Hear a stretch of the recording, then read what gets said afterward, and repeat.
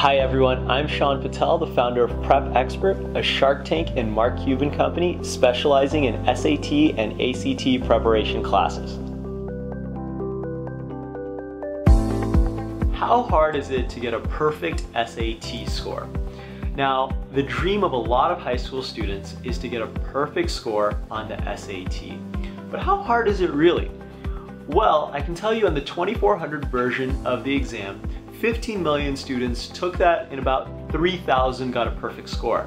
I actually happen to be one of those 3,000.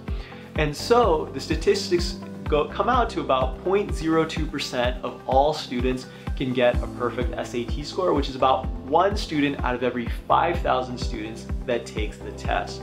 Now, because I've got a perfect SAT score myself, I will tell you that getting a perfect score does take a little bit of luck. On my own SAT, there were a few questions that I wasn't fully sure on, but I was luckily able to choose between the last two answers and got them correct. So a perfect SAT score is very, very difficult to come by.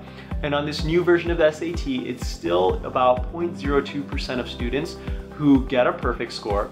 And I always get asked the question by students, can I miss any questions and still get a perfect SAT score?